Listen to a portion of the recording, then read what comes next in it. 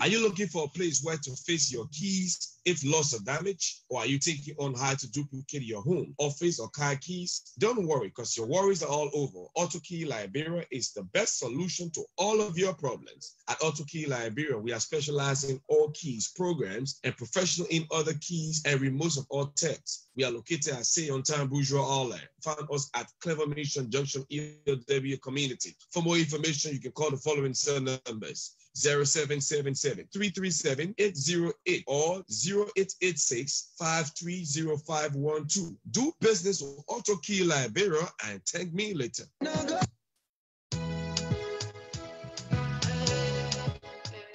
Are you looking for a property to buy or rent? Are you a property owner and looking for a quick and suitable way to sell your properties? Are you looking for a house, an apartment, or land to buy in Liberia, West Africa? Look no further, because Superior Real Estate has all the solutions to your problems. They have beautiful acres of land and comfortable homes for you to buy now. Registered and incorporated, Superior Real Estate is bringing honest real estate transactions and a peace of mind to all their clients. Located in Pinzio, Superior Real Estate can be reached on 0880-544-111 or WhatsApp them on +231-775-874610. You will not be disappointed. Superior Real Estate you can trust.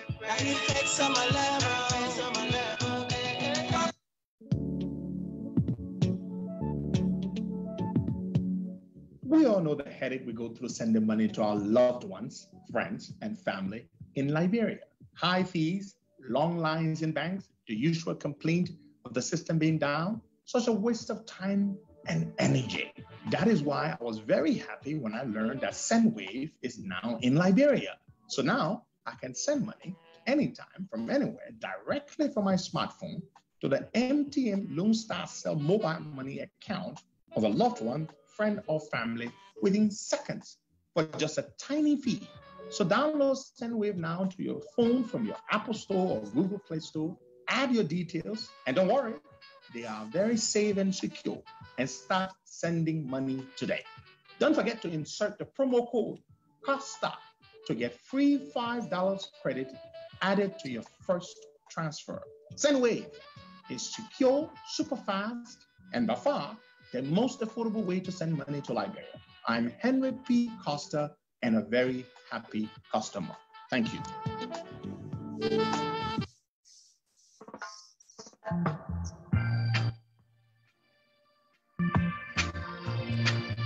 All right, folks, good morning, and welcome to the Costa Show. Today is Thursday, the 11th day of March, 2021. I'm Henry Pedro Costa, your humble servant, and we're very glad to be here this morning.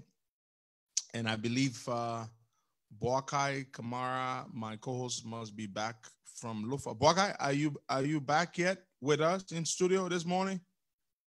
Yeah, good morning, Costa, and good morning to our listeners. It's good to be back here with you. Yep, it's good to have you back. So tell us about your trip to Lufa. How was it? How was the feast? Yeah, it went well. Everything we went went well, and let me just say thanks to everybody that reached out to me, the family, those from Guinea and here in Liberia. We were right at the border, Kwadugboni. So people from Guinea just came over and we had a feast, and it was great.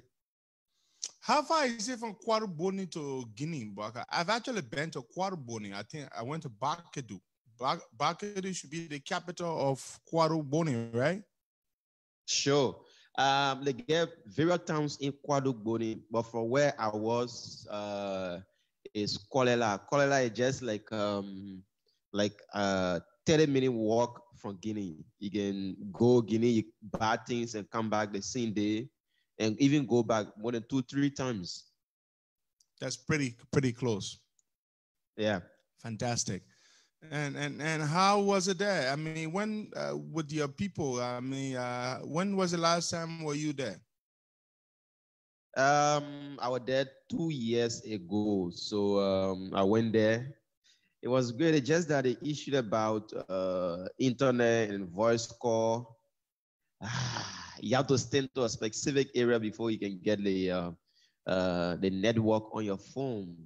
That's just a major problem. But for Bakedu, the network is there. But where I was, that's just a major problem. You don't have access to internet and a voice call. You have to stay to a specific area before you can get a connection. Yeah, well, you know, the mobile network operators, they do expansion based on market analysis. So yeah, they will conduct a market survey to determine, you know, potential profitability before they make an investment. So if you don't have a certain size of population and a potential demand for service, they're not going to invest a whole lot of money, which is what is required to install a tower in that area. Sure. Yeah, that's just it. That's just it. And it's like that all over Africa, you know. So we hope that things will improve so that our people in that part of the country can have access to, you know, communication services, just as those in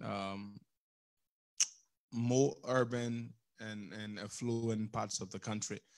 All right, welcome back. We're glad to have you back, and very, very good. So you heard about this, so Buffer Chambers, you heard about the recent accident thing. What is it with Buffer Chambers? And every time his convoy is hitting people and knocking people down, and I'm told there was a recent one that happened yesterday. Yeah, a pregnant woman. A pregnant woman, yes. They knock her over. Yeah. Crazy. The last time Buffer Chambers, go ahead. She had a miscarriage right after the accident. So we just don't know. Always Buffer Chambers and accident. You know. And here's the thing about him. The last time his convoy was involved in an accident was just around Charles Taylor's house. Several people were struck. And this guy, instead of even getting out of his vehicle to show concern, to show some empathy, he sat in his car, too good to get down.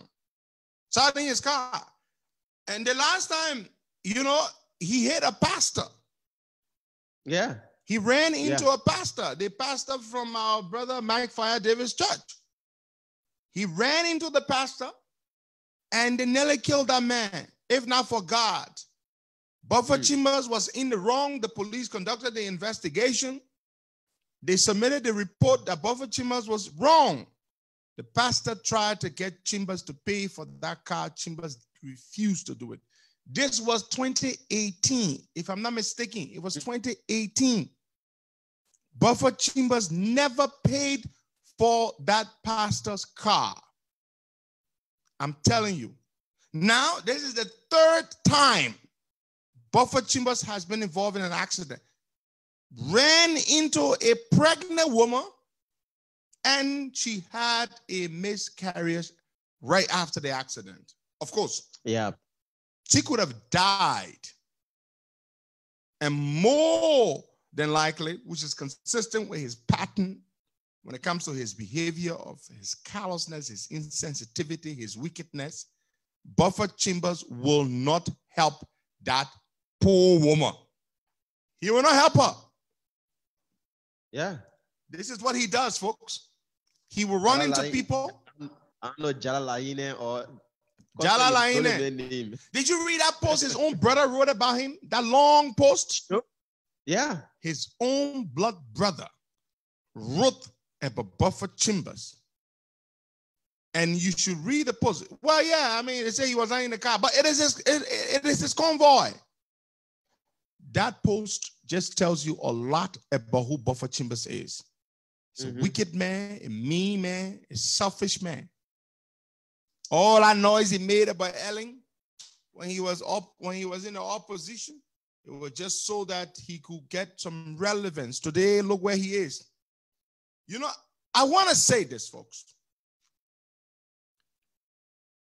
I have something to say this morning about the CPP. And I can't keep quiet anymore about this attitude.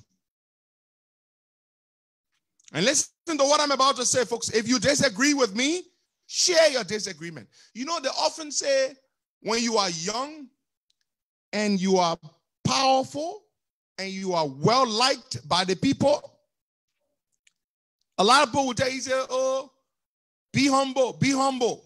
Isn't that what they do to me, black guy? Sure, that's it. And there's nothing wrong with that for people encouraging me to be humble. Be humble, be humble. They only tell you that when you are young and you are popular or you're powerful. Then they say be humble. And there is nothing wrong with that advice. I take it in good faith. They also urge you to be mature, Costa. Be mature. Learn to control your emotions. Learn to know what to say and what not to say. They also say that. They say that to me all the time. I take it in good faith. But you know, what about the older people? The older people who say things that they shouldn't say. This morning, I have two issues with two people in the CPP.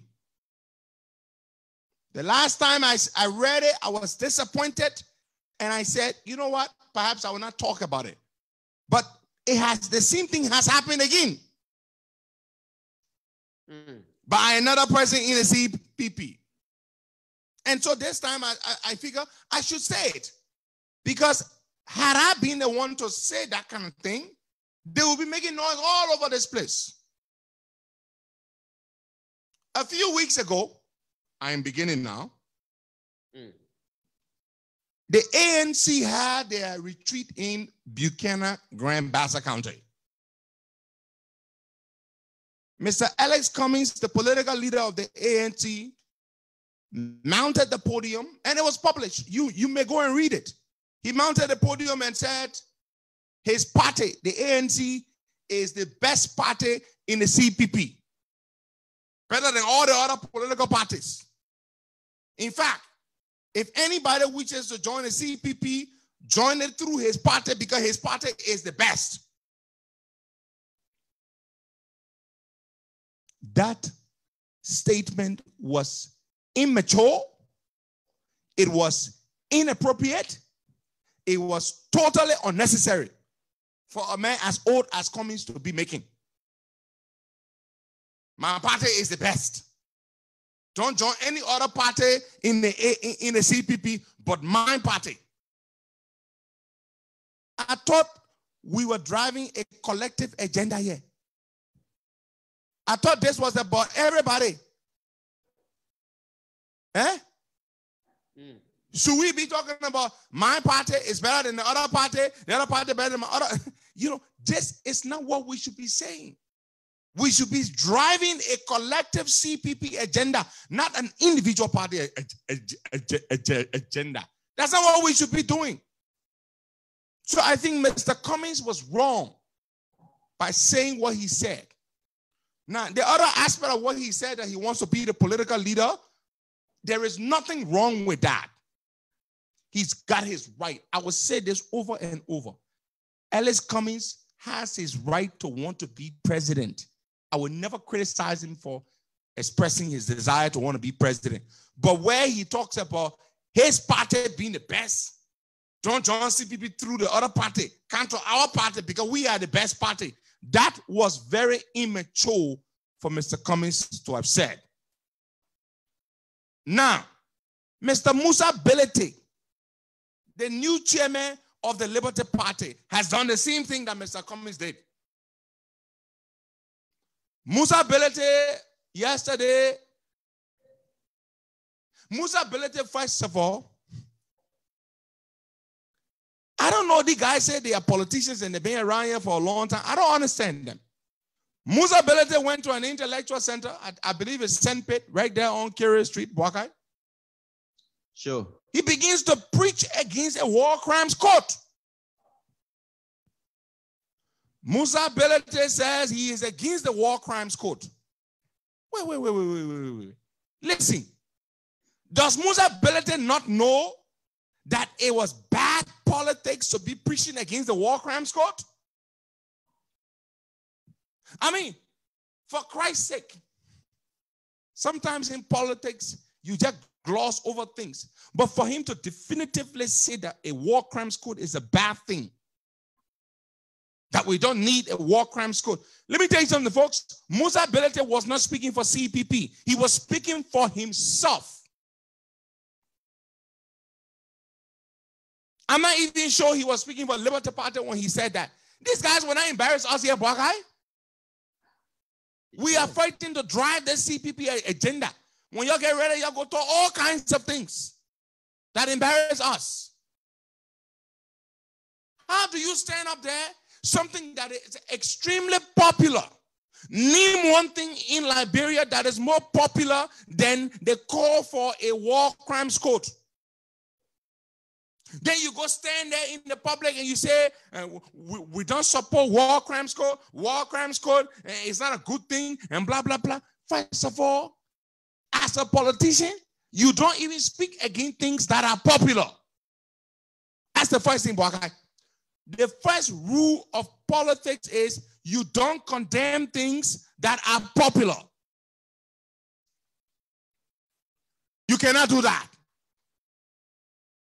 You cannot be preaching against something that is popular. What kind of politics they said they know?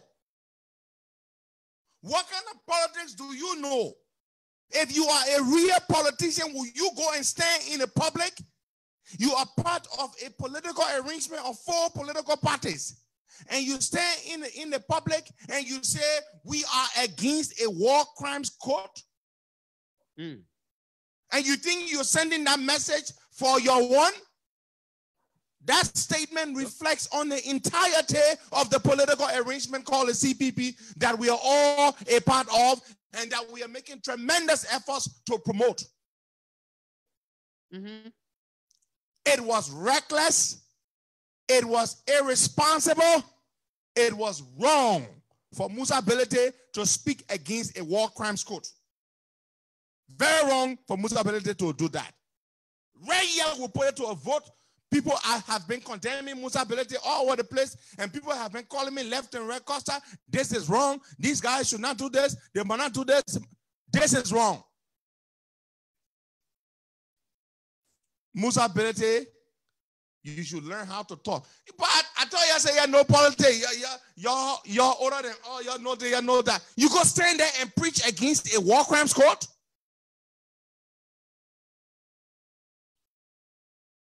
Then the other thing Musa Belete said,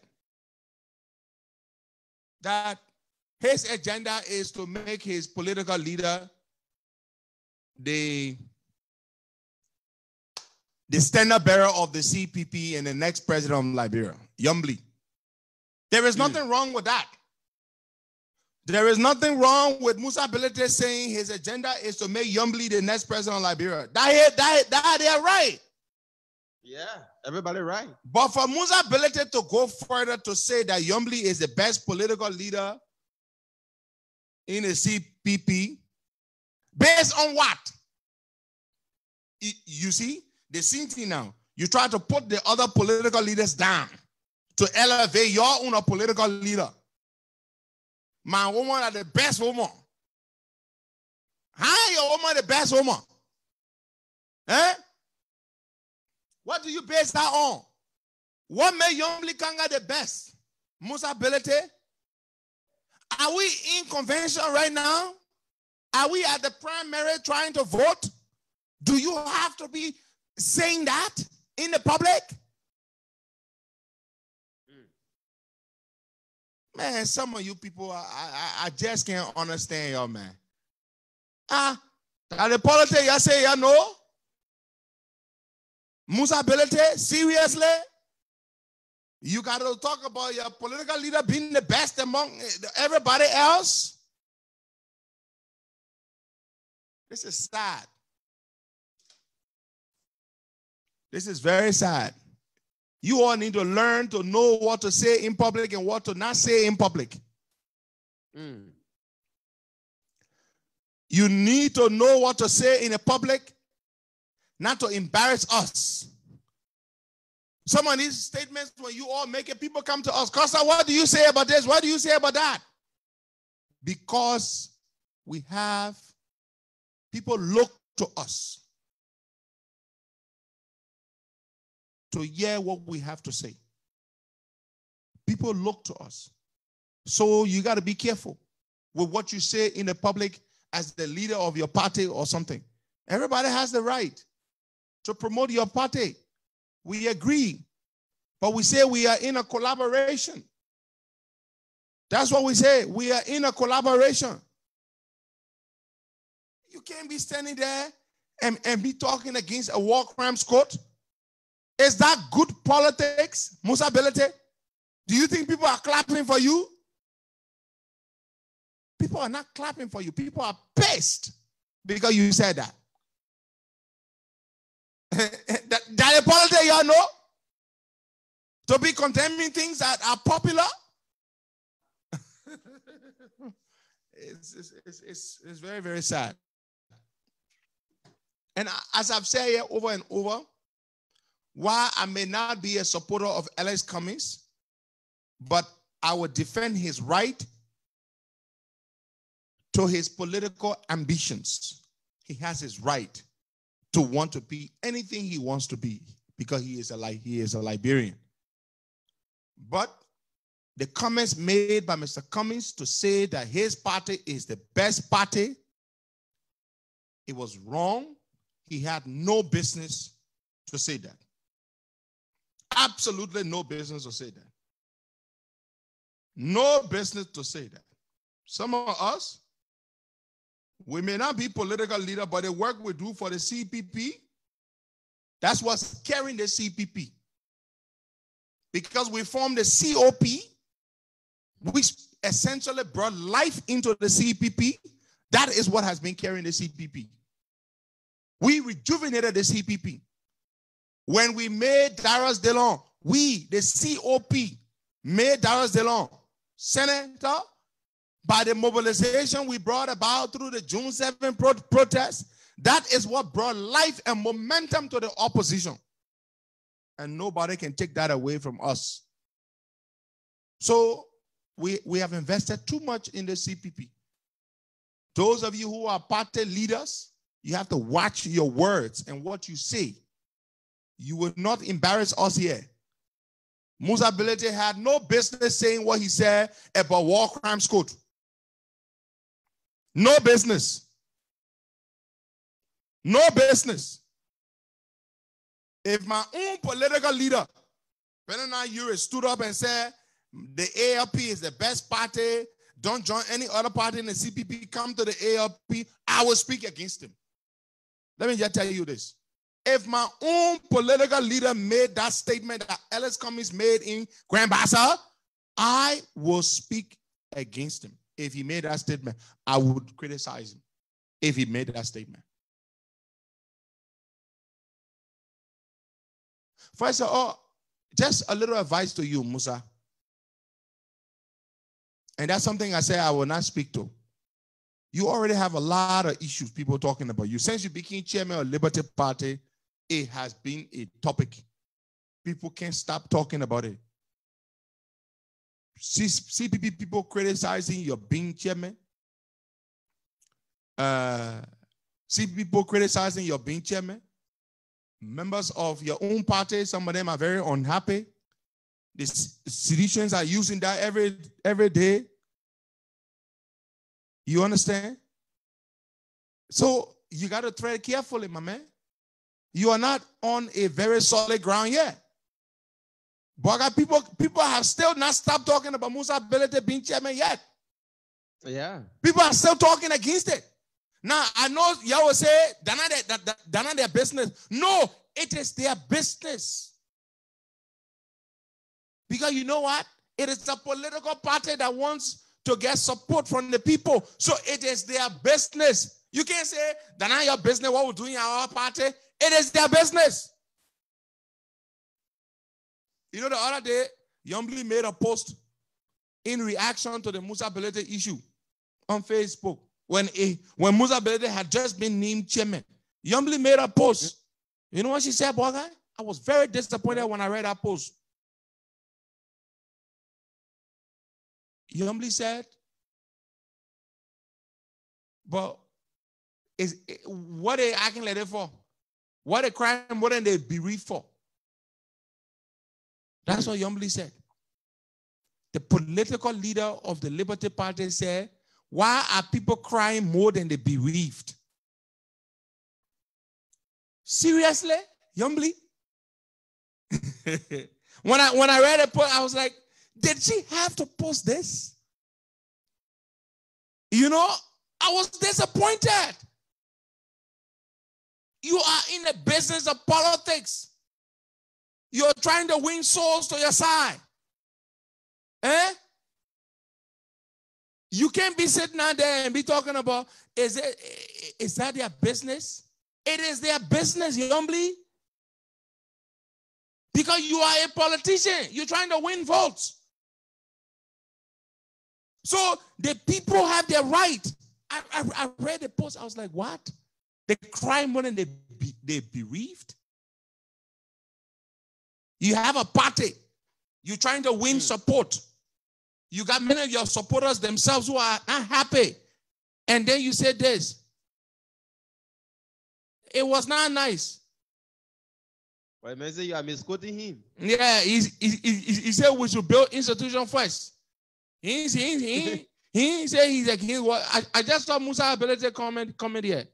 Eh? He said he didn't say that. Musa Belete, everybody misquoting you. Everybody will be misquoting you. I'm not the only one that heard what you said. This is just a friendly advice. I'm not attacking you, but I'm telling you the truth. You need to stop making these mistakes that are embarrassing us. I beg you. You're not in your party alone. We are all in this arrangement together. Whatever happens in one party affects the overall CPP objectives and ambitions. My advice to y'all, when y'all go speak as the leaders of our parties, you all need to be careful. And that goes to everyone, including my own political leader, Bernard Uri. That's my advice. I've got nothing further to say about this matter this morning. Nothing further to say, but to offer a very sincere advice. Now, I will leave it there, and I will go to something else. Yep. Now, have you all seen the government's plan? You know, the other day they brought some vaccines, COVID vaccines. Yeah. Yes. They brought vaccines. So the government of Liberia has made, as a matter of fact, the Guinean government has begun vaccination in Guinea. That's Ebola vaccine. They've already begun their Ebola vaccination in Guinea. I don't know about COVID, but they've begun their Ebola vaccination. Now, you know, when we tell you guys that these guys are very, very, very, these guys are very, very selfish, you think we're lying. These government people. Listen. I want to say this to you. Our government has made a plan to start a vaccination. The vaccine they brought the other day. How many doses they brought? I think 99,000 doses. Yeah, 99,000. 99,000 doses of COVID vaccine. This is our government's official vaccine roadmap. Other countries are focusing on the people who are in the most need. But Those in Liberia, we are focusing on government officials. Those on the front line, health workers. Health workers. Those are the people taking the vaccine for.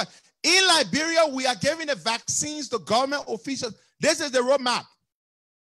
They say they are starting the vaccination on March the 12th. That's tomorrow. At the ministerial complex. Listen to this, oh. Liberia, a hell of a country, oh. We will not see, oh. The vaccination begins at March, on the 12th of March, that's tomorrow, at the ministerial complex. And they will begin with, they say this is P1.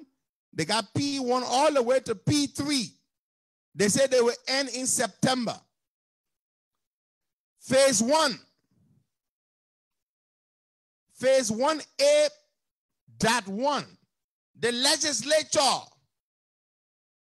Those Sanama Swan in the legislature are the ones that begin with first. Local problem. Yeah. The lawmakers, they get the vaccine first.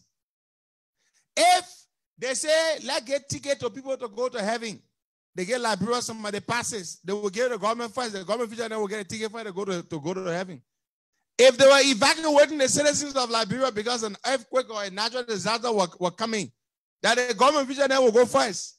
They will leave the citizens then behind. The legislature, they're the first on the list. This is the government official vaccine roadmap. Legislature, 103 persons. In fact, they're not even giving it to the lawmaker, then to the staff also. What guy? Yeah. There are 73 representatives and 30 senators. They're giving it to only them. They're not even the staffers who are working for them. Legislature, 103 persons. The staffers then can go to hell. Yeah, but Costa, let me just ask this question. Was it a recommendation from the national legislature to the Ministry of Health, or the Ministry of Health only decided to start that way? Which one? My man, the board made a decision. Listen, Bakai, the executive branch of government, 1,500 persons. Every Sanama Swan who is a minister, every idiot who is an assistant minister, deputy minister, somebody who is a managing director, all of them getting the vaccine. 1,500 members in the executive branch of government. The judiciary, 5 persons. Only the Supreme Court. All the other judges that can go to hell. They come to the hell. The judiciary, 5 persons. Look, these people, the entire judiciary, only 5 persons they gave the vaccine to. The Chief Justice, Kokpo, James Howard Wolokoli, CNN Yo, Joseph Nagbe, and D. Yusuf Kaba. 5. If any. The other judges, let the other people go sit down. No, the other people go sit down. Can you imagine? Can you imagine this? Then we go to then they say from there we'll go to the diplomatic mission. Then we'll go to the UN. Then they say, etc. Listen, they not come down to the people then the Liberian citizens yo. Then because somebody just text me saying that probably the Liberians are still having doubt in whether they should take the vaccine or not. Hey, my man, lead that thing. Liberian people see American people taking vaccine, you think they will not take it? My man, lead that thing, man. Don't talk about vaccine hesitancy here. Vaccine hesitancy, and no problem in Liberia. One Liberian man see American men taking vaccine in here, then time they will take it. You understand? Yeah, there's no vaccine hesitancy here. Then they'll go to the government too. They didn't put that one down, but they list there too. The government will get the vaccine first. Then they go to number 2. The traditional leader, Zanzan Kawa, they will get vaccine. But I thought Zanzan Kawa is so. Why you need COVID vaccine for? My people, what Zanzan Kawa need COVID vaccine for? Huh? Yeah, please, oh man, Zanzan Kawa, why you need COVID vaccine for? Then they'll go to the religious leader then. The pastor then, the bishop then. All the ones that can what kind of country they so? We ain't go to the healthcare workers here. Healthcare workers, so the way down. Then from there, after the religious leaders and then the traditional leader, then they come down, they say they go to Liberia. Liberia finish. And Costa, you know the funny thing about it, the National Public Health Institute is still reporting that we have 2,026 cases yet in the country. We are not focusing on them, but we are focusing on lawmakers and other people in government. Yeah, I say, then the third group they come into now, they say that the healthcare workers, they are the third. The healthcare workers, those who are on the front line, you say that the third group, I thought they should be the first group. They said that the third group, then the fourth group, they go to the elderly, people above 60. The fifth group, they say people with comorbidities, people with diabetes, people who are what they call immunocompromised. Then the fifth, okay, they won't be the sixth group. They come down to the military, people in the police, the military, paramilitary, and military people. Can you imagine? People working in the hotel, the hospitality industry. But fellow Liberians, what kind of country begins vaccination with government officials? Government officials. Then from there, they go to zoos and bodios and bishops and pastors before they go to healthcare workers. You see why Liberia can't go nowhere?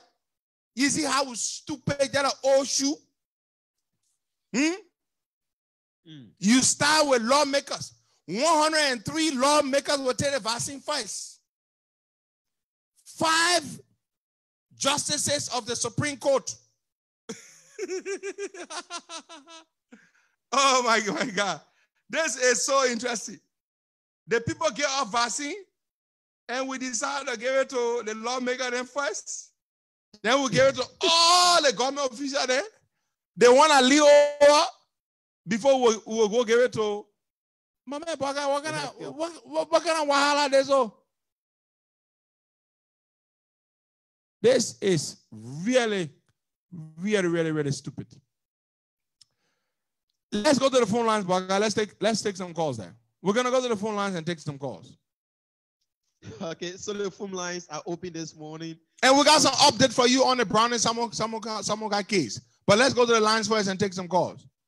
Okay, 0770-102-102, 086-010383, 0555-102-102. The WhatsApp number is +231-888-624171, +231-888-624171. Me, I just want to know what Papa Zanzankawa need vaccine for.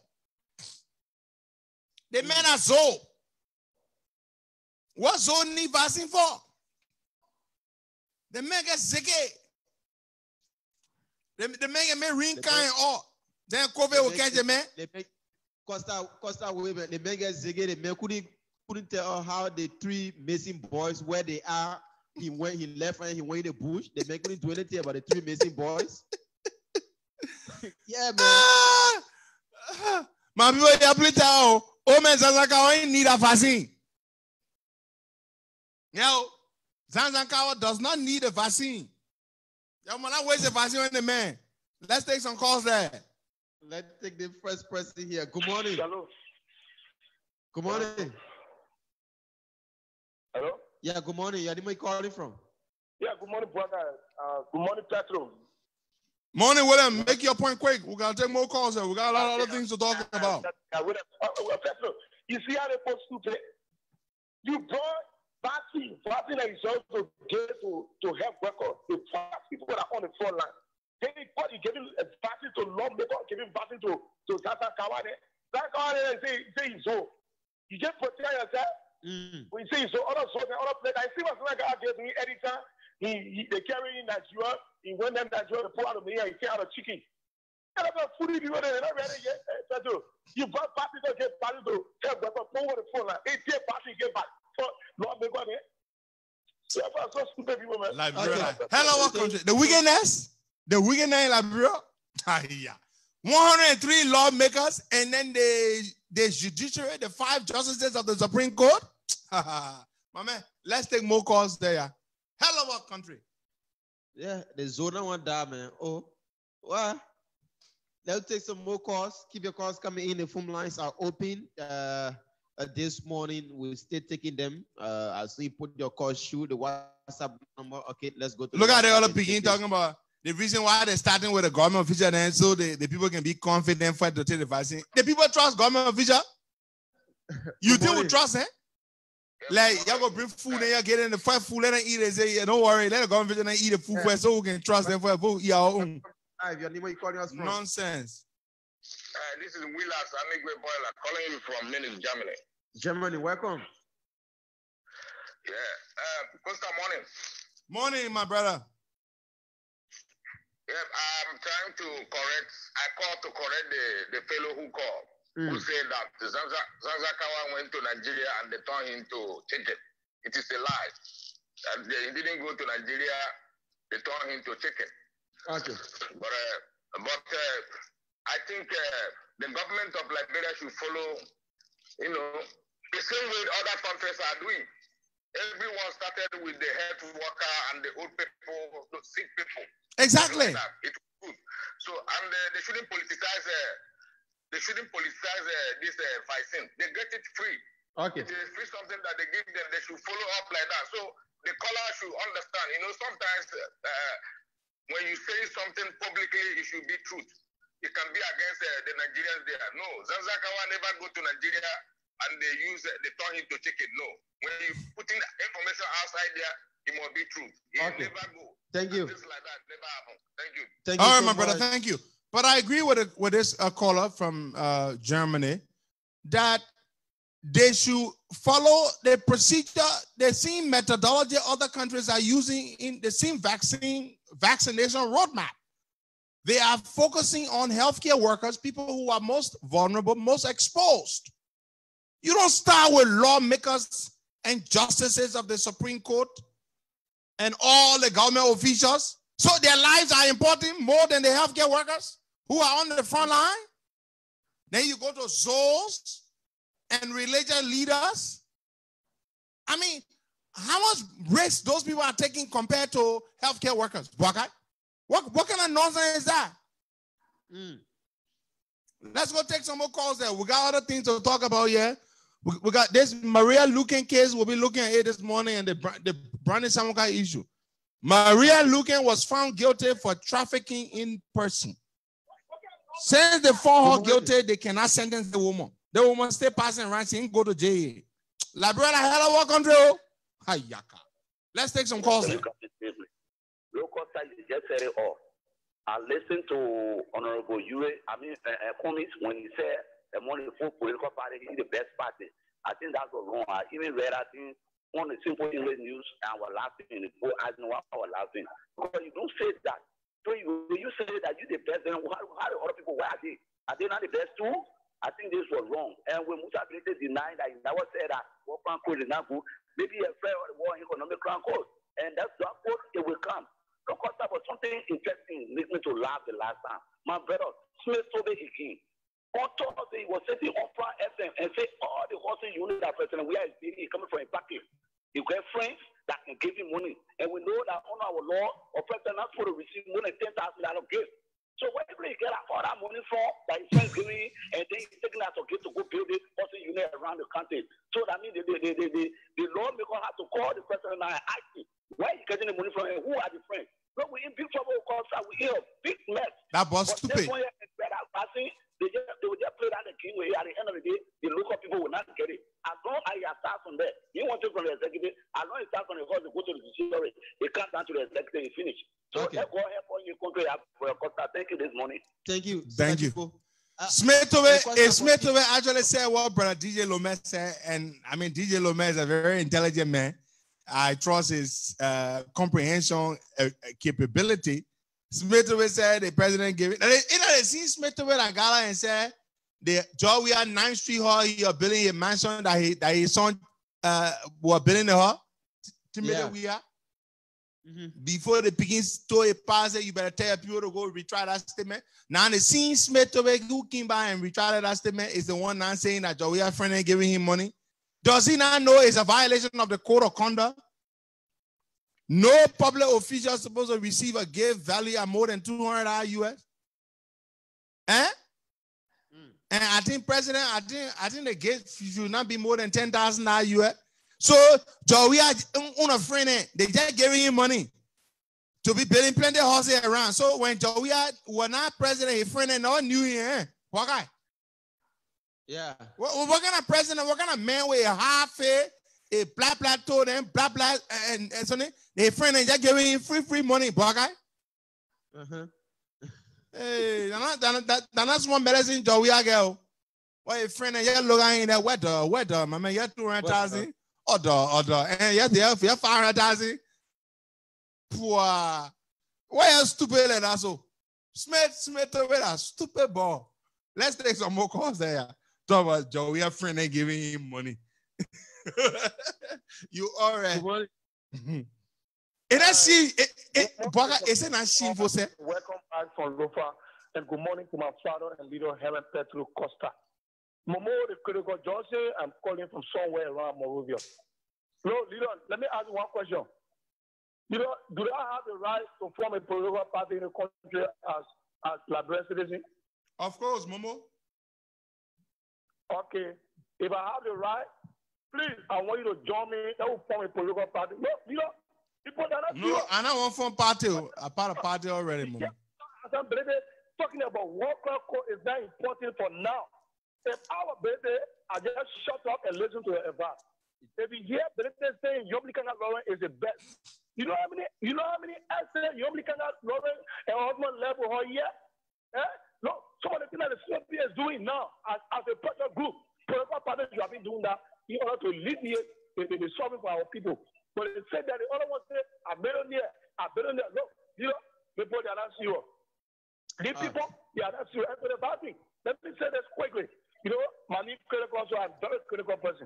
The bad leader, the bad will go down into most of our big political leader, government officials in the government are suffering up to get bad thing that in there, including Minister Kabale, all of the senators in the CDC. Okay, Momo. Even in opposition, the bad will carry them down because the signal they have, when our bad signal go along with them, they will go down and we'll have. Okay, thank you so much, Momo. And Costa, you know, for me, this COVID vaccine will be a business. They'll start selling it because even the certificate, before you get a certificate to travel, you have to pay 75 USD. So what about the COVID vaccine? Well, they will not be brave to sell it openly. They will sell it under the table. Yeah, but they can't openly sell it because it was given to them as a gift. So they will not be brave to sell it openly. But yes, if you want to buy a COVID vaccine now, trust me, you just need to wait small. By the time they start the vaccination tomorrow, you will be able to buy the vaccine. What did they get saying that, bro? Wow. My man, you want COVID vaccine? Just wait tomorrow. Let them start with the Lord. Let them start with the lawmaker then. You know who gave the vaccine? That the healthcare workers do. The very people who you're not starting the vaccine with, that they don't want will be administering the vaccine. When Speaker Chimba and Abache, without a fair looking like old man watching, when they come for their own vaccine, the way I'm gonna juke them, I'm gonna juke them good. All the lawmakers there. Yo, vaccine, then I come to minister of vaccine. And I take vaccine here, then I'm gonna be giving somebody vaccine. Can you imagine? I say when Baba Chima come for a vaccine, that I said then why you may go hit that pregnant woman, the woman lose her child. You must juke that bugger good. Yeah, man, joking, yo.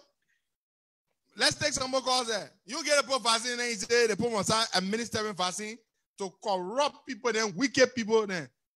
Yeah. Samuel Twe, what been doing harmonization with your salary when y'all getting a man vaccine? I'm gonna tell you what I'm gonna do the Samuel Twe. I ain't gonna tell you that. Now, ugly bugger, I'm joking. You for the train in Lopa, you pop up my time, Jamuro, before Canada. Yeah. To Kuala. Yeah. Thank you very much for my go accept all the sacrifice that you have to make. To the point, we're in the 21st century now. We have to be very, very careful with what we are saying the problem. And to those political leaders that are gathering to be the stakeholder in this country, so they should watch their word. And to the vaccine, I'm a medical man. I will not be stupid. I'm a medical man. I'm not until my vaccine, then I go and minister vaccine to somebody that will be giving me another more problem. I should be secure. I should be protected before I try to give vaccine to somebody. So they are just doing something. They got another more demonstration by the health workers. We need to be protected. We need to be protected. I will not go in a room there vaccinating people and not be a vaccine. I need to get all my protection before I administer any vaccine to somebody. So if that be the case, maybe I will resign from the Health Worker Association and remain silent and get to my private business. Thank you. Yeah, and that just Costa, the guys, the health workers will not agree on that. I can be somebody that haven't taken a vaccine. Then I'm going to be administering the vaccine to people. I say, I'm going to juke the burger then good. First of all, the healthcare workers, they should not even agree to do the vaccination. Let them find other people to to administer the vaccine. Yeah. They should find other people to administer the vaccine. Healthcare workers are frontline workers. They should be the first people to vaccinate. You vaccinate them. Then you tell them, say, they're going to be giving vaccine to Mele Buffer Chima then, to Abache then, to Nathaniel McGill then, Samuel Twe then. Yeah. You don't do it. On a serious note, the healthcare workers need to mobilize right now and say, we will not be a part of the administering of the vaccines. We will not be a part of it. That's it. Do not agree to be a part of this nonsense. What kind of nonsense is that? The vaccine for them, they didn't buy the vaccines.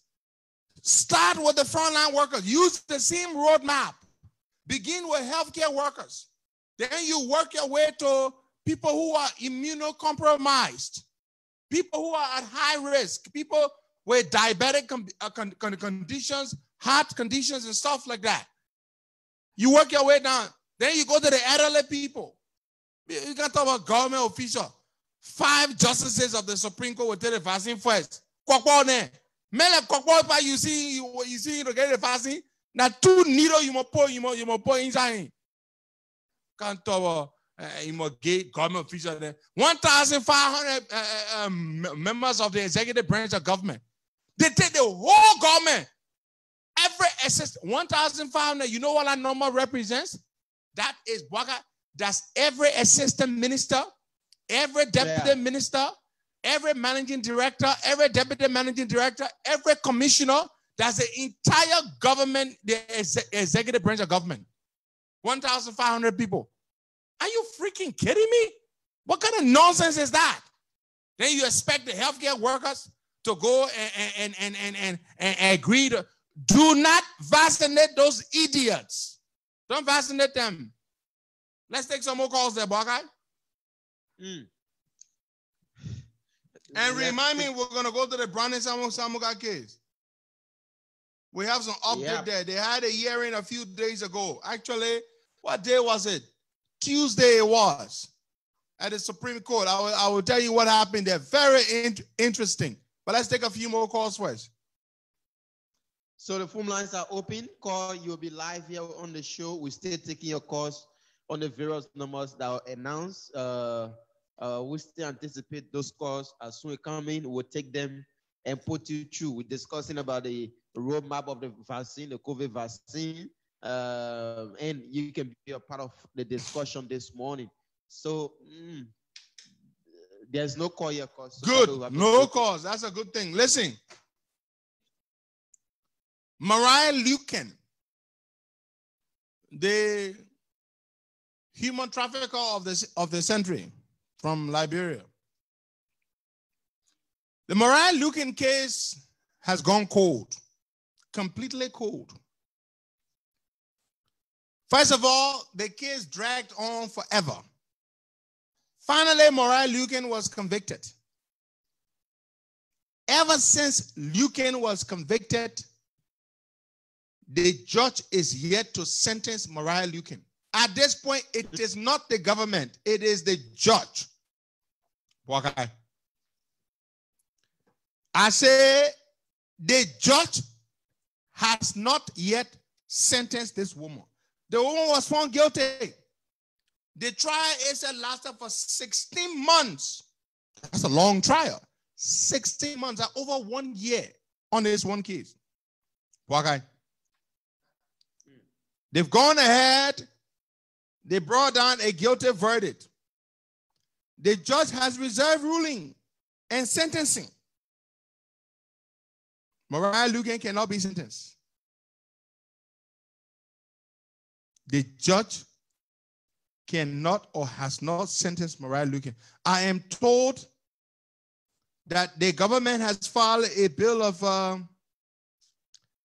they are preparing to file something, a writ of mandamus, I think, to compel the judge. I don't know whether a writ of mandamus can be filed against a judge.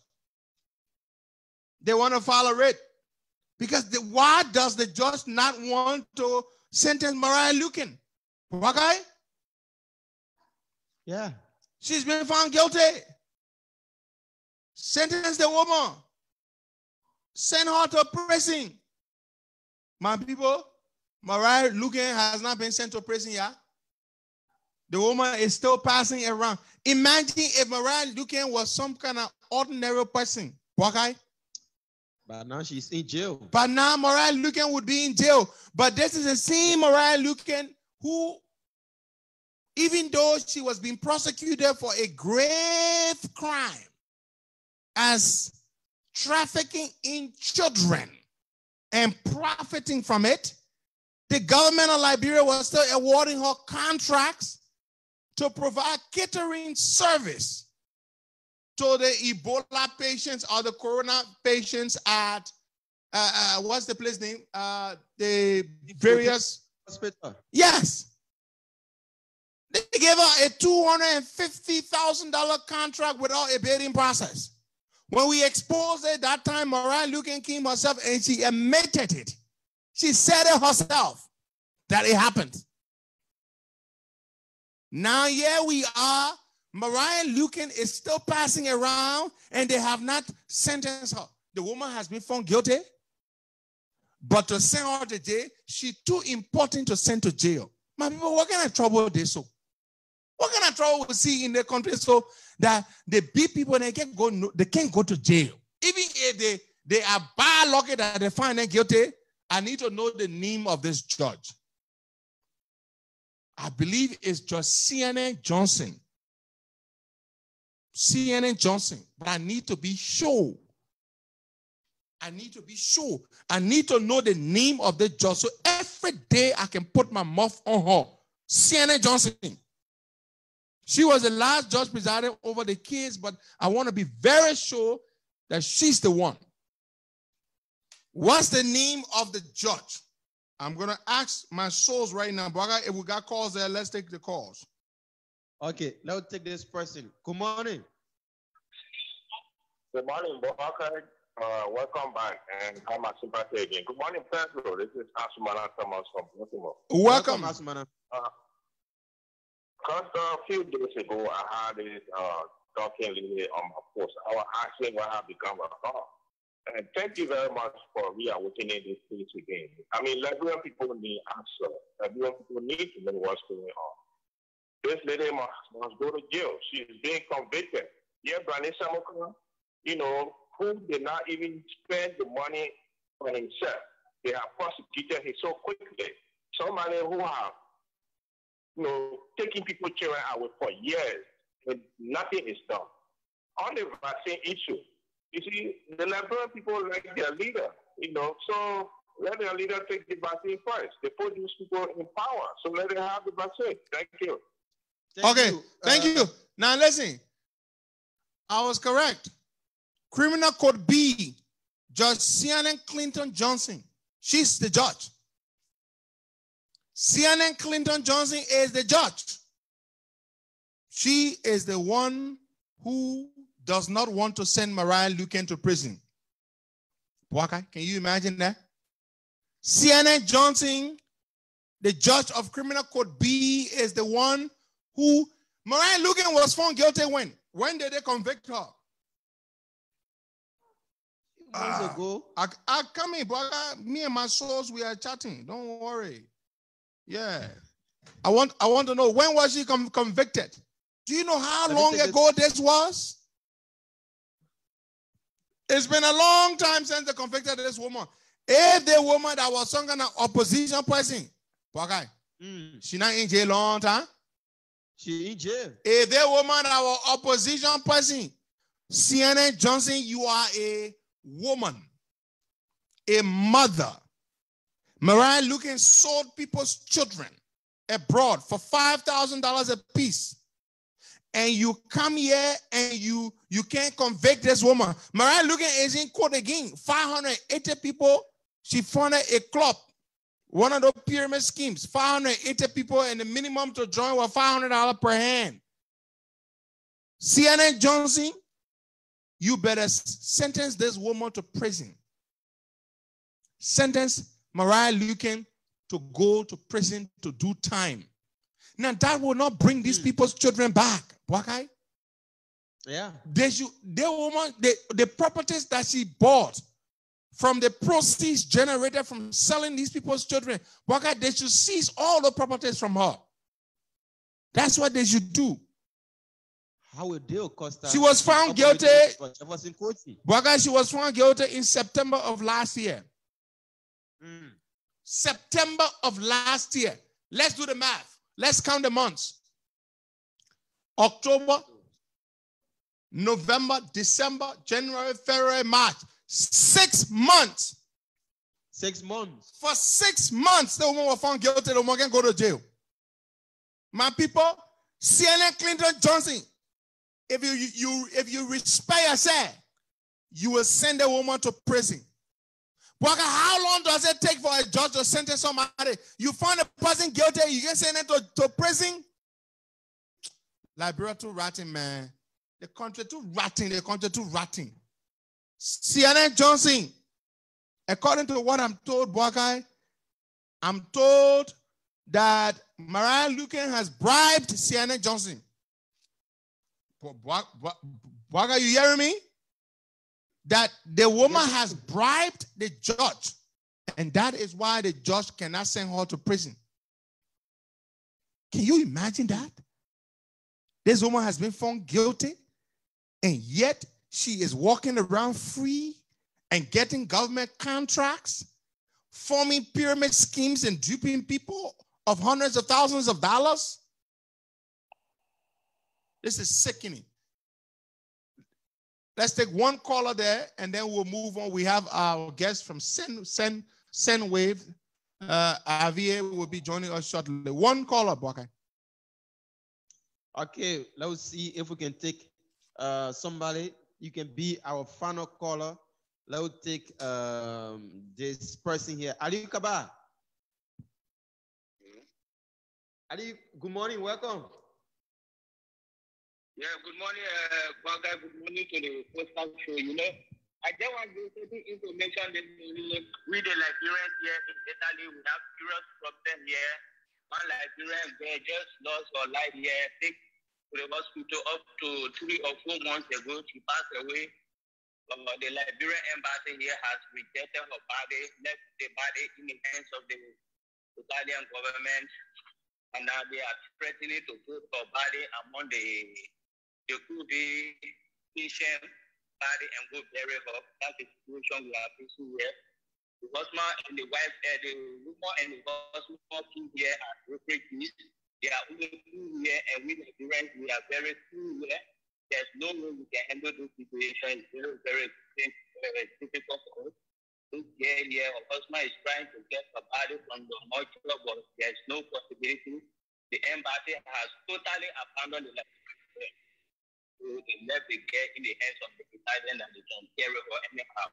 So this is the situation we are facing here as Liberian in Italy. We are very few here. There's no way to be trying our possible means to put things under control, but it's not easy. So I just want to put this information out there. Thank you. Yeah, Ali Kaba told me about this situation involving the lady who passed away, and they're trying to get her body, and they want us to raise money to get the body. Ali, you know, I get a lot of requests every day from people for also raise money for this, raise money for that. I don't mean to be insensitive, right? But Wakai, listen, for me to go and tell the Liberian, Ali has been behind me for this, to go tell the Liberian people, say, let's raise money to get a dead body. Wakai, you know what a lot of people will tell me? What about the living? Huh? You know, a lot of people say, oh, okay, let me put it to the people. Folks, this is what our brother Ali Kaba has said, that he's been behind me with this issue. Costa, please talk to the people. Let's raise money to get this woman's remains. The woman is gone. First of all, when somebody died, they're gone. That body, not nothing. You understand? So that we should raise money to go and pay. What did Ali say? I think he said a few $1,000s. Let me see here. Ali Kaba. Ali sent me a message. He said it need a few $1,000s to get a body from the place. And Ali, I'm looking for your message here. Ali sent me the message. So the point is, we're going to raise money to get the dead body from the place. I mean, a lot of people would not contribute. Yeah, they would not contribute. It would be like, okay, so, you know, why should we help the dead when we can help the living, right? It's not like resources are not scarce. You know, so Ali, that's the situation. I've been thinking about it, but that would be my first time raising money for the dead. We always raise money for the living, right, boy guy? Always. I've never raised money for a dead person before. Does the dead really need money? You know, that's the thing, you know? Yeah. So Ali, I've been $4,000. Can you imagine? You know, $4,000. So they say we're gonna raise $4,000 for the person who passed away, you know. So yeah. You know, I'm not saying she shouldn't be buried with dignity. That's not what I'm saying. You know, that's not what I'm saying. I'm just saying raising money for that sort of thing is hard. You know, for a dead person. It's hard. I haven't done it before. I haven't raised money for the dead before. Raised money for the living. Yeah, but not for the dead. You know, I haven't done that before. So this time I'm gonna put it to the family before people say I'm not in the family. But I don't have to be. I don't have to do everything. Don't make it sound like that. That every time somebody comes to me, I gotta do it. You know how many fundraising requests I get every day? Costa, please can host my fundraising. Costa, raise funds for me. I can't do that. I can't. So the people will say every day, Costa, yeah, now asking for money. No, I can't. You understand? Yeah. And by the time you start with one person, boy, guy, by the time we go raise money for one person, yeah, then they will say, oh, somebody else passes away somewhere else. They will say raise money for the other person so they can bring them home or so they can bury them. I sympathize with the family, but it doesn't mean that I must go and raise money for. I can't. I'm not comfortable with doing that. That's all. I'm not comfortable with raising money for the dead. People have asked me, Costa, go raise money for Archie Pompon, raise money for the other person. In fact, Stephen Johnson just suggested to me that the COP make a donation to Archie Pompon. And I agree with him right off the bat. We'll bring it to our people's attention. We'll go into our coffers and see how we can find some money to give to Archie Pompon. But what I should go raise money for him now, I'm not comfortable with raising money now because I just raised money for myself recently. So I'm not going to raise money publicly, not anytime soon. You know, we're not going to do that anytime soon. We can't keep raising money. Some other idiot you're telling me I should get $4,000 from the $20,000 you raised for yourself. You damn stupid fool. Was that why the money was raised?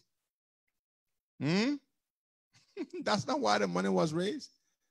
Some of you can just talk nonsense. I raised money for my lawsuit. I finished making a down payment. Then you say I'm gonna go take the money from my lawsuit and give it for them to go bury somebody. I mean, are you listening to yourself? You're crazy, you stupid fool. So I can't honor every request that comes to me. Costa, please can host my fundraiser. You know how many requests I get to go raise funds? I can't do that. And people have to understand. You understand? People have to understand that I can't help everybody. I can't help everybody. Nobody can help everybody. You understand? So just because I can talk and people would respond in a favorable way does not mean I should take advantage of that. And you know what I mean, boy guy? Just because if I open my mouth and say, oh, yellow help John Brown, then people will join in to help, doesn't mean that I should do it every day. You know what it means? That means every day I will be raising funds here for people. And I will not do that.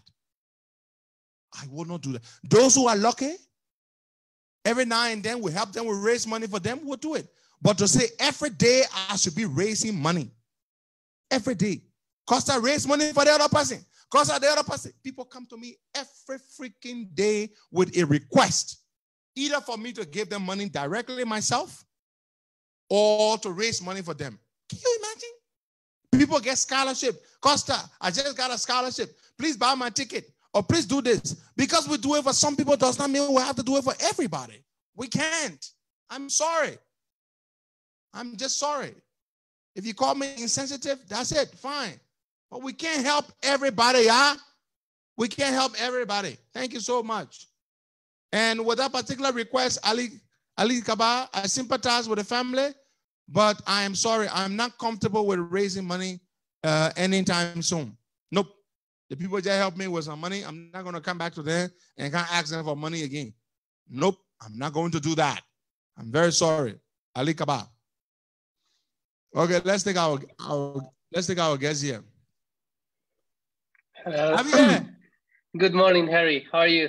Good morning, my friend. Welcome.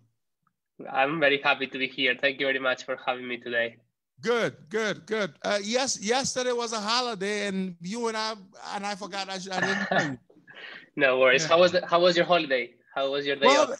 It's the decoration day, as we call it. People go to the resting places of their loved ones, and clean up the and lay wreaths and stuff like that. Yeah, that's what it was. It's an emotional day, I understand then.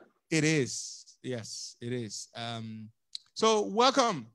Thank you, Henry. Thank you very much. I'm always a pleasure to be here and talking to you, as you know, and obviously for everyone who is listening to us, Henry and I, we talk often and we share kind of like how much we care about Liberians and what do we want to do with Sendwave. So it's a pleasure to be here with you today, Henry. It is a pleasure to always have you, do we still have the 1%? I mean, I when I send money nowadays, I don't even check to see what the fee is because I know it's low, Yes. We still have the 1%. I would like to take this opportunity as well to remind everyone that we still have the 1%, but it's probably coming to an end towards the end of March. So I will encourage everyone to try, if you can, if you want to send money to your loved ones. Yeah, and also I think now, like probably next week, we'll have like some of the tax incentives back in the US. So obviously that all of that will help. So we want to keep the 1% to help people when they receive the money back in the US that they can share the love and send wave to Liberia. Beautiful, beautiful, Avia. Thank you very, very much. So folks, the 1% is amazing.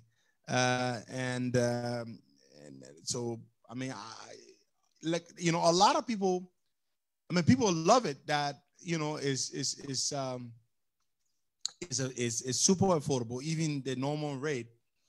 But aside from that, it's just the convenience and the speed at which the funds get sent and received by the recipient in Liberia is what really blows people away.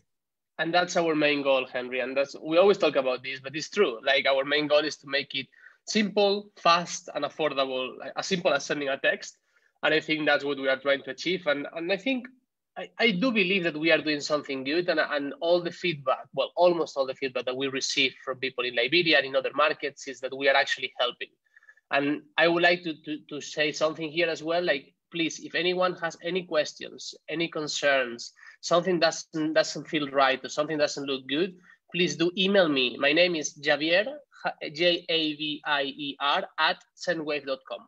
Please send me an email. I will take care of it. I will review it and I will solve it for you. That's something I would like to share, because sometimes when you are sending money, you need to feel the trust and you need to feel that there's a person behind or someone actually taking care of your money. And I'm here for that. I'm here to try and help you, all of you, to feel comfortable when you are using SendWave. Beautiful. There's another issue that comes up to me all the time, every now and then. Somebody would mistakenly insert one wrong digit in the phone number when they are sending the money. And that means the money would go to the wrong person rather than the person to whom they intended to send the money. Yeah. And some of them have reached out to me. The first thing we do is that I will try to contact a friend I know who works for MTN to inform them, and then they will put a block on the transaction until then they contact SendWave to try to. But just tell us the process. What happens when someone mistakenly sends money to the wrong recipient, to the wrong person? What should that person do? The best thing that person do is contact our support center as soon as possible, because the transaction will be flying, virtually flying from the US to Liberia. So the sooner you contact our contact support and our contact center, the sooner we could help you to solve this issue. This is obviously, I hope it doesn't happen very often, because normally you have the phone saved in the number saved in your phone, etc.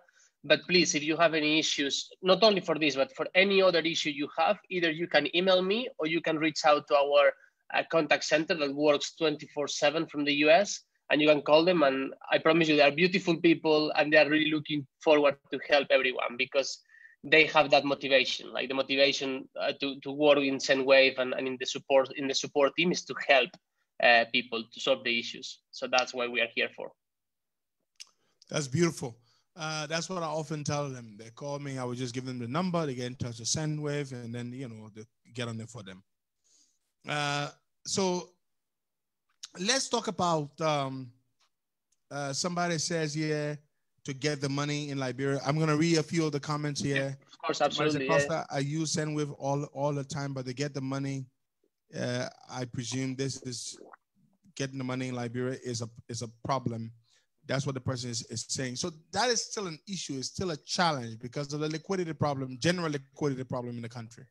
Yeah, and that's an issue that we are trying to solve as much as we can, talking to our partners at MTN, talking to other banks, and try to get more liquidity into the market. As you know, like the dollars are not as abundant as they should be in Liberia, being absolutely honest. So that's one thing that we are trying to solve with our partners, with the banks and with MTN and other partners. And then there's another issue that we talk about sometimes, which is like when you go to an agent, and unfortunately, because it doesn't happen very often, it's just like, I don't know, like 1% of the agents. and they try to charge people an extra fee. And that's something that we are against, and we are pushing, and we are fighting, and we are talking to MTN on a daily basis to fix this. So my best advice for everyone is to try and go to an actually MTN branch. That's and if that's not possible, because sometimes it couldn't because you don't have an MTN branch in every corner. When you go to an agent, you need to know that there are certain fees that they could charge only if you want to withdraw the money. Because if you keep your money in your wallet, they shouldn't and they cannot charge you any fee. And you can pay from your wallet, like for food, for health, gasoline stuff. Exactly. So you actually need to withdraw the money if you don't want to. So that's what I'm saying to everyone is try to go to an MTN branch. And if that's not the case, please be sure that they shouldn't, like an agent shouldn't be charged any extra fee just if you want to keep the money in your wallet. And if you want to withdraw, there is an official table that they can charge only up to X, depending on certain things, but they will never charge you $10 to withdraw your $100, for example. Beautiful. Musu Jabate wants to know whether you could send more than $3,000 within a month. Yes, Musu, you certainly can. They can increase your monthly you got it, limit.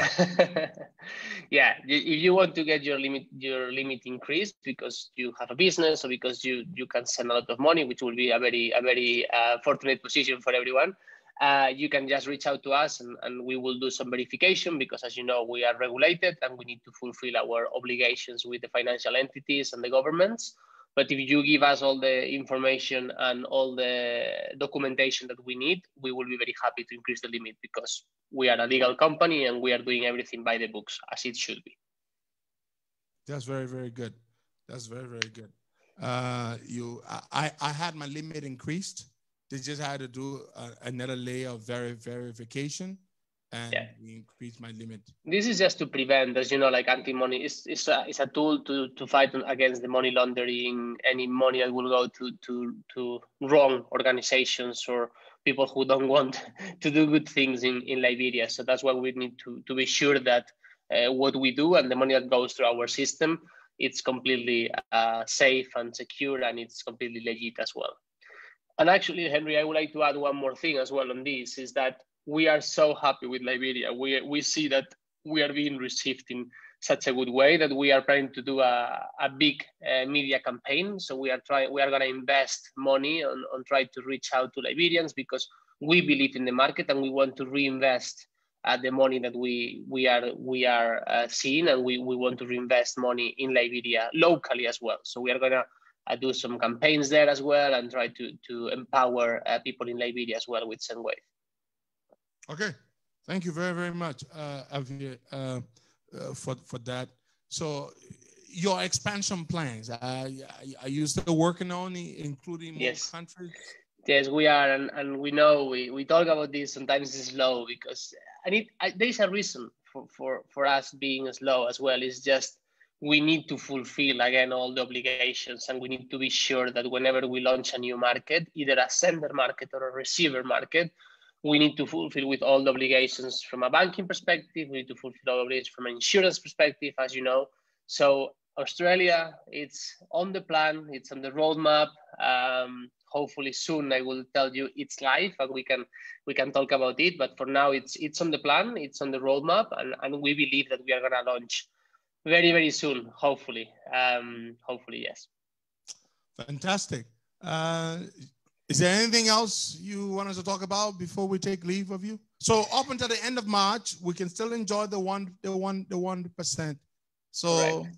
Those who want to take advantage, now is the time. Exactly. No, and I want to stress that we are here. Like, we are people behind an app. You know, like when you go to all other competitors, it feels that there is this big company who only care about making money and they don't care about, look, I'm here. The team is here. If you want anyone else in the team to jump here and show the face, we will be very happy because we love this. We love to be in touch with people. And I was reading the comments 2 weeks ago from your Facebook, and I couldn't comment, but I wanted to reply to people. So please, if anyone has any questions, just reach out to me or reach out to Henry, and Henry will send the questions to me. straight away, because we want everyone to feel comfortable, and that's the mission that we are. We are on a mission to making people's life easier through sending money as simple as a text, and that's pretty much how I want to end. I don't want to talk about how great we are. I just want to show our help in case anything goes wrong, and tell us this 1% is going to go until the end of March. So be sure to use Sendwave this month. Well, folks, that's Javier Cara from the Sendwave team. He joins us every now and then to talk about Sendwave. Sendwave, maintains that personal touch. They want to be personal, not the big app behind making money, sending money easy. No, they care about the customer. They care about their people. And so that's why they're accessible and they're available to talk to you all the time. Thank you so much, Javier. Thank you, Henry. Have a lovely day. Thank you. Bye. All right. Now, folks, we said we're going to talk about I'm going to give you an update on the Browning Samokai case. Of course, I'm going to give you that update now. Let's see. We just took leave of Javier. So, about a week or so ago, you all recall, or some of you may recall, the MPC of Simeon Fremont ran to the Supreme Court and filed and petitioned the court of Justice in Chimba, Justice Joseph Nagbe, for a rate of prohibition to prohibit Browning Samokai's certification. And the reason for that, I said, it was political. The whole thing was arranged. They waited until Joseph Nagbe, who is an avowed sedition, was a justice in Chimba. Then they paid Simeon Fremont to go and file it. Simeon Fremont filed it. Simeon Fremont has no legal standing. To put it simply, he has no fish to fry in this oil. But because the system is rigged, the whole thing was premeditated, just as we had anticipated, just as we had speculated. So they went to the court, to the Supreme Court. Browning's lawyers were there, and the lawyers representing the MPC were also there. The lawyers representing the National Elections Commission were also present. They went before the justice in Chimba, Joseph Nagbe. Now, Browning's lawyers made a brilliant argument that the Supreme Court had already said that Browning Samokai should be certificated. That's what the Supreme Court said. And the Supreme Court cannot revise its own decision. That decision is binding. Of course, it's binding. The Supreme Court has already made a decision that Browning Samokai be certificated. A single justice in Chimba cannot overturn nor revise that decision. The lawyers representing Simeon Fremont made no sound argument. Their argument was silly. And without any, but here is the part that was interesting. Now, we didn't expect that Simeon Fremont's lawyers would make any sound argument as a basis for their rate of prohibition. But here is what shocked everybody. Joseph Nagbe, Associate Justice of the Supreme Court and Justice in Chimba, presiding, without any legal justification, without any reliance on any provisions of the law, moved to grant the alternative rate, which basically means that, you know, when a rate of prohibition is issued, it's temporary until the matter is brought up before that judge and it is heard. Once it is heard, the judge may either decide to deny the alternative rate or the permanent rate, to have that matter completely prohibited until further hearing is held. Justice Joseph Nagbe granted the alternative rate, which means the matter is hereby prohibited from happening, which is Browning's certification cannot happen. And then, you know what he did? he turned over the case to the full bench of the Supreme Court and said that when the full bench is ready to hear the case, he, Justice Nagbe, will recuse himself. I mean, he will step aside. But just listen to this. But he did not quote any law as the basis for granting that alternative rate. He did not. He did not say this matter needs to be looked further into based on this law or based on that law. Nothing of the sort. All Justice Nagbe did was to sit there, listen to the frivolous arguments that were made by Simeon Freeman's lawyers. After that, he simply said, I will refer this matter to the full bench of the Supreme Court, and when the court is about to hear this matter, I will recuse myself.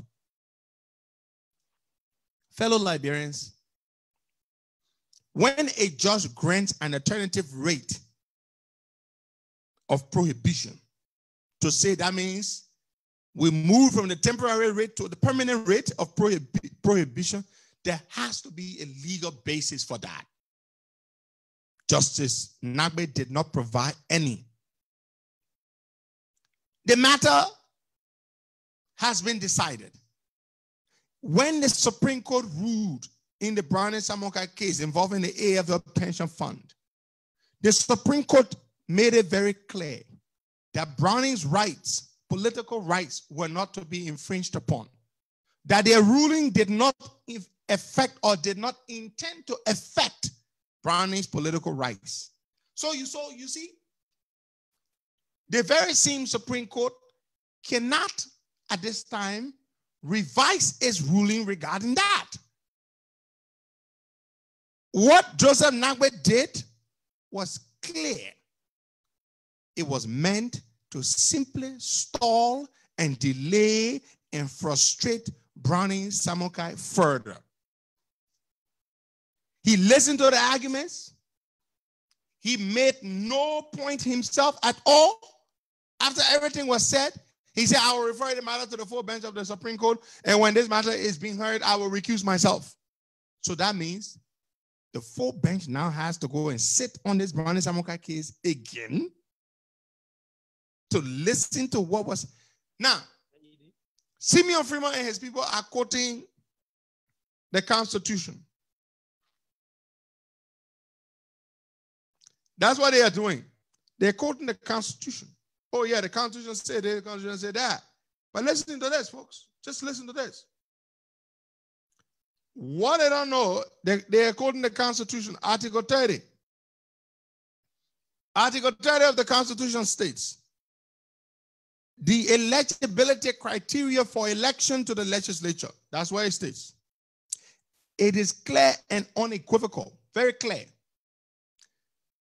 Now, the eligibility criteria, it doesn't say if somebody were found guilty of a matter, they cannot be. That is the Constitution. It is preeminent. It takes precedence over every other law.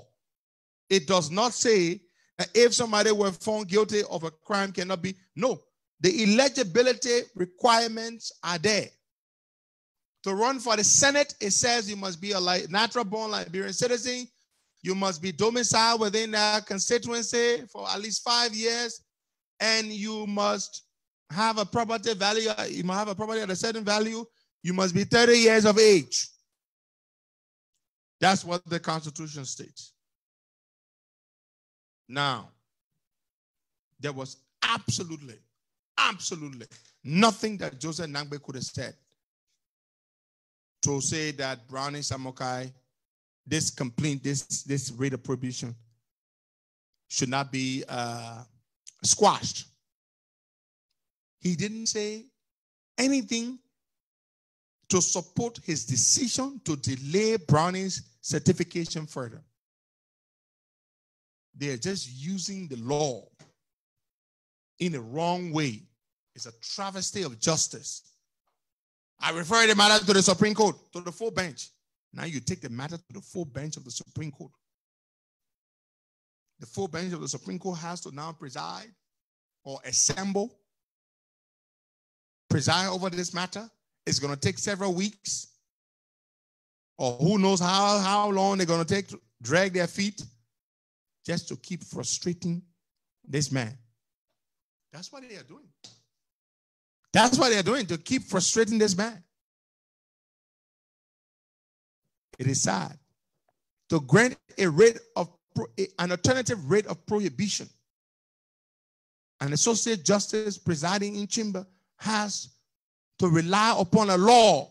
He has to say, the law says X, Y, and Z, but he did not quote any law. He did not make any legal justification for his decision to grant that alternative rate, which essentially means to forestall or to stall Browning's certification further. We told you the whole thing was rigged. Justice Nangbe is a sedition. They waited for him to be the justice in chamber, and they paid Simeon Freeman $8,000 to file this nonsense. And he did exactly what we expected he would do. That's what he did. Well, folks, we will be back here tomorrow. Have yourselves a wonderful day. Bye.